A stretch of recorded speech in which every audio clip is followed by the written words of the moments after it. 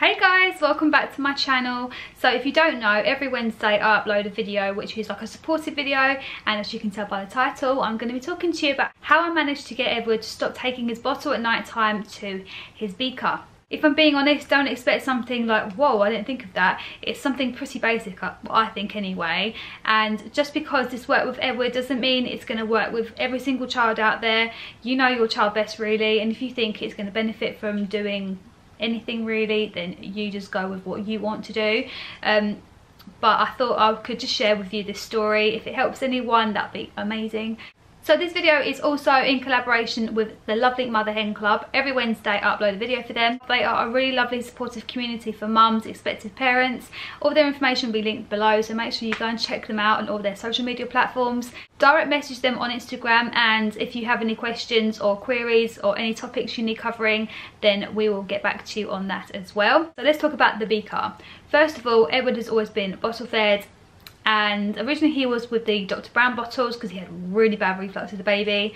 So I then went from the normal Dr. Brown bottles. I changed them up, even though he wasn't ready to get rid of them. It was, if I'm being honest, it sounds really selfish, but he was over a year and a bit, and I'm thinking, you're not a baby anymore. Let's try and get you into more like easier bottles. It was still a bottle, but it wasn't like an actual baby Dr. Brown bottle. And if I'm being honest, it's about 5 parts to clean per bottle, and I was running out of time to do it, looking after a toddler, and I'm thinking these bottles need to go because it was becoming too much. It was hard work cleaning them and maintaining them. So they went, and I went into Mother Care and I bought just the plain basic normal bottle. Basically it's the very tall slender ones with the teat on top. So I picked those up, and he had them for ages. And then when he reached about, how old, I reckon it was a good 4 months ago, I thought no more bottles. When I get something in my head, I usually, that's it for me. I'm quite brutal with that. But I thought, I can't take away his bottle. I can't just take it away and then just give him this. He'd be like, what's going on? I originally bought this, and I hoped that he would have it eventually for bedtime other than his bottle. So what I thought to do, which made sense to me personally, rather than just getting rid of the bottle, everything that he knows really, just me going bye, and he's like, where has it gone? And then giving him something that he's not used to.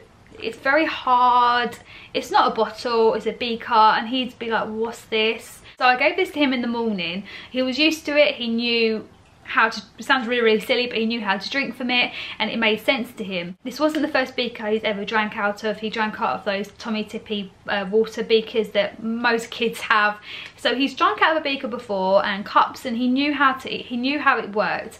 But nighttime, I don't know, I feel like children are vulnerable when they're going to bed, and when they're in a routine and they have their blanket and they have their story and they have their teddy, and then they want their bottle, and then they don't have a bottle, and they're thinking what's going on, and they get very, well, Edward gets very upset. So I gave him this for a good couple of months in the morning. He knew what it was, he got used to it, and that's how I did it. I just said to Edward, bottles are all gone now. I don't think he even realised what I was talking about, but he had these in the morning for, he must have started using this in the morning only about a good year ago. So he's very used to it. So a good couple of months ago, from now, a good couple of months ago, if this makes any sense to you, I apologise if it doesn't. So from now, a couple of months ago, I thought, right, no more bottles. And I said to Edward, let's say goodbye to bottles, bye bye, bye bye. And he was all like, what's going on?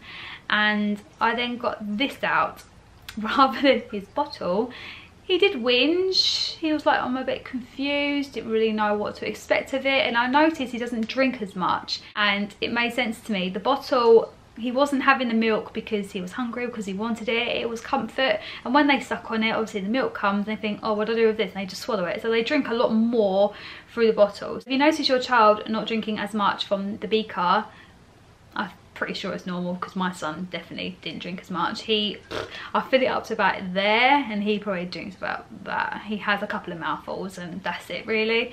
So that's what we did. I gradually introduced it slowly to him, and he got used to it very quickly. I'd give it a good couple of months before you give it to him at bedtime. Get him used to it. Make sure he knows what it is. He knows how to drink from it. It sounds really silly. This bottle is from 4 months onwards. Edward's 2. But why change something if it's working? It's currently working, he likes this, it works.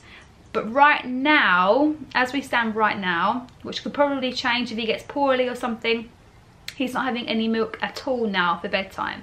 So I've kind of like made like a slow, gradual change. So he had his bottle, went to the Beaker for a good couple of months. Yeah, it was a good couple of months, and then we got rid of it. And he's only had it, it's only been gone, I'd say about a month now, if that.